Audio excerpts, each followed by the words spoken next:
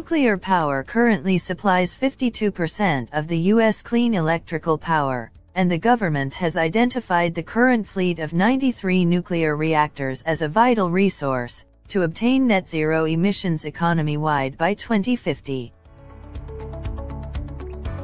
Since 2013, 12 nuclear reactors have been closed in the U.S. due to expiring their operating licenses, and another 8 reactors are going to shut down by 2025.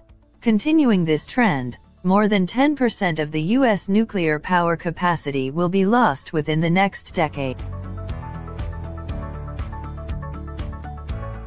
That's a massive loss, because nuclear generates approximately 20% of the U.S. power, and more than half of its clean energy.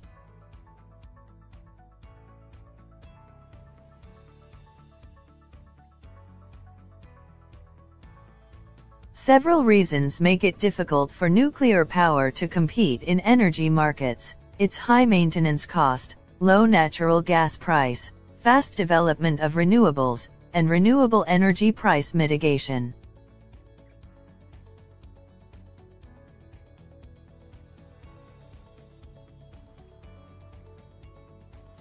Compared to natural gas boilers, a nuclear power plant could produce high-quality steam at lower prices, without pollutant emissions that could be used in the steam methane reforming process.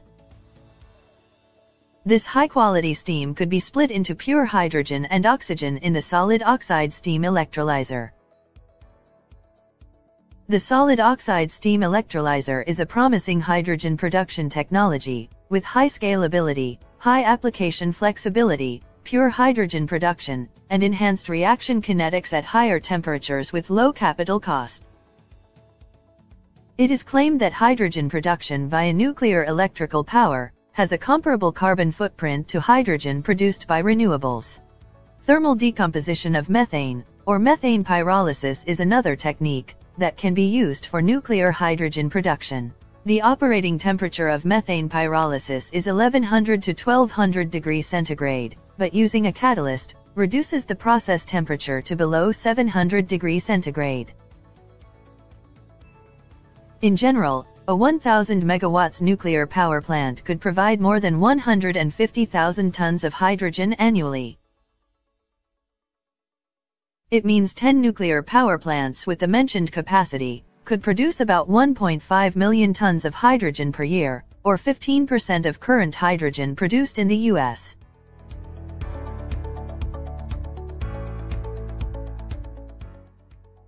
Worldwide, the production of 70 million tons of hydrogen from renewable energy would need the commissioning of more than 56 million hectares of photovoltaic panels, or 1 million new wind turbines. The alternative, low-carbon hydrogen from nuclear electricity, would represent 400 gigawatts of new nuclear power plants.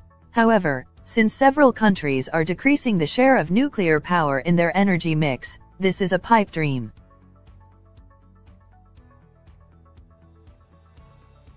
The U.S. Department of Energy, DOE, plans to decrease the cost of hydrogen to $1 per 1 kilogram in 1 decade, and open up new markets for the nuclear industry.